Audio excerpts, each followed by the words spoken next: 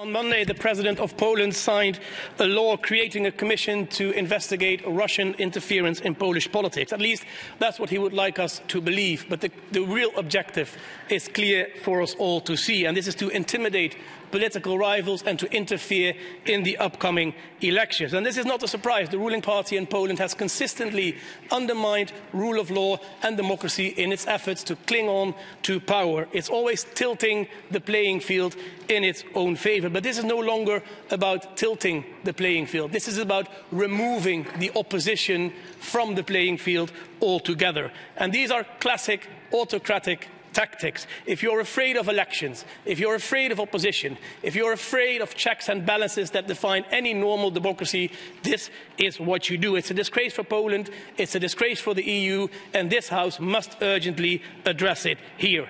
And this is why the EPP, SD, Renew and Greens groups have requested the debate, for which you read the title, to the agenda today as a matter of urgency. Thank you.